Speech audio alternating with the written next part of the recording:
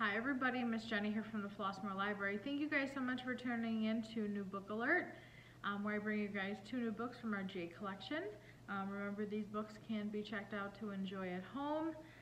So my first book I have here is Out of a Jar by Deborah Marcero.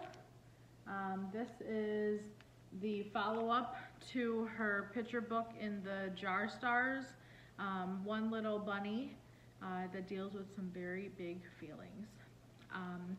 So this little bunny, he does not like to feel afraid or sad or angry or lonely or embarrassed. So he comes up with a way and a plan that he tucks each of his feelings into a jar and hides them away so they can't bother him anymore. But when he gets in trouble at school, he finds a way that he puts away his excitement too. And when joy is quickly followed by disappointment, he decides to get rid of joy as well. After a while, he walks around not feeling much of anything at all.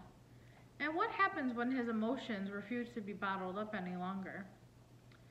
You guys should check this out and find out.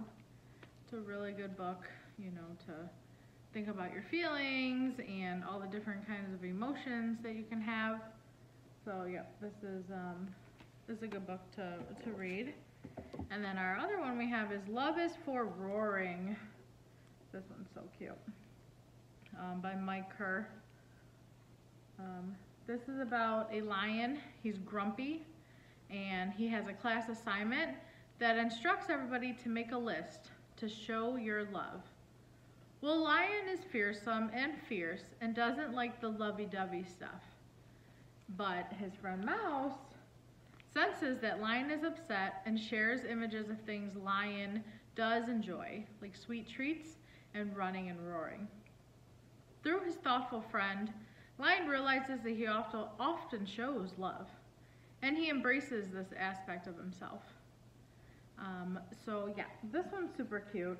On the back it says, lovey-dovey stuff isn't for all of us, but come to find out, it is for lion. So cute. Yeah, so we have Out of a Jar, and we have Love is for Roaring. So if you liked either of these, you can check them out. Alrighty, I will bring you guys 2 new books next week. Alright, have a great day. Thank you so much. Bye.